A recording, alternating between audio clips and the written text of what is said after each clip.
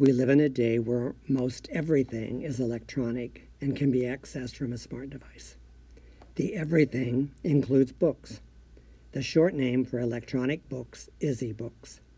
Your Apache Junction Public Library makes it easy for you to access ebooks and download them to your smart device. One way to get and read an ebook is through an app called cloudLibrary. You can get cloudLibrary by starting on the Apache Junction Library homepage. It is found at www.ajpl.org. At the top of the homepage, click on Digital Library, and from the drop-down, click on cloudLibrary. Your screen will change and display a handful of online applications you can download. You want to click on the cloudLibrary application. Once you click on cloudLibrary, you will see links that allow you to download the application to your type of device. Find the type of device you own and click on the application to download it. You will be asked to select a library to borrow books from. Select Pinal County Library District when you are asked. You must log into the library you select.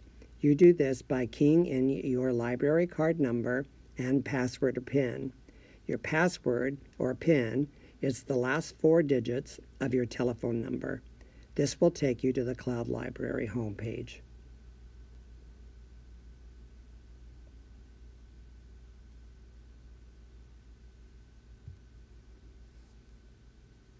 The cloudLibrary homepage displays the featured books in various categories.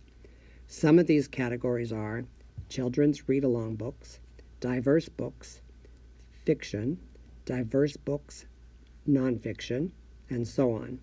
If you know the title of the ebook you want, you can key the title into the search field located in the upper right corner of the screen.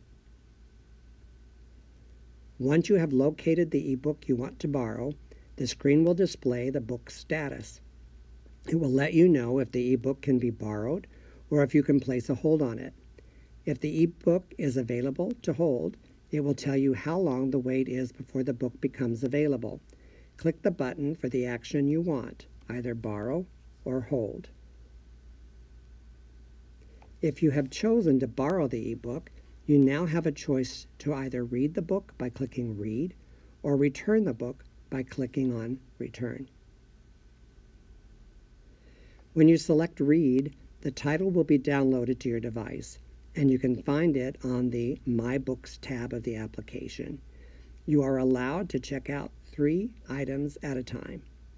When you have finished reading, it is a courtesy to other borrowers to click the Return tab from your My Books pages to make it available for others to borrow. We hope you enjoy reading your ebook.